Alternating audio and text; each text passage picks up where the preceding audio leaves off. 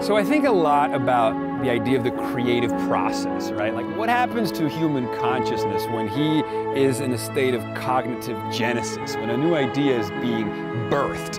And we hear a lot of people use the term no mind, right? Or get out of your own way, or the only thing getting in your way is you.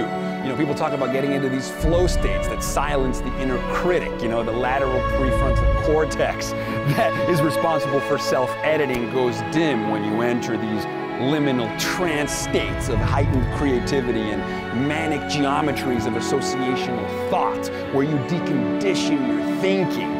And, you know, there is a kind of no mind when this happens. You know, I tell people that making art is like a kind of exorcism. You have to die and be reborn. And then when you are resurrected, then you're like, wow, look what I brought back. Look at my canvas. This is where I went. You know, our painting, our songs, our stories, they're maps for where we went. It's the equivalent of us like dropping little pebbles behind us as we trail towards new modalities of thought.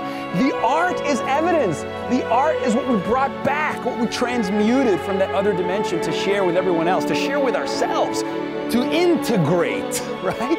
To upgrade ourselves, to expand the parameters of what is, as far as we can tell.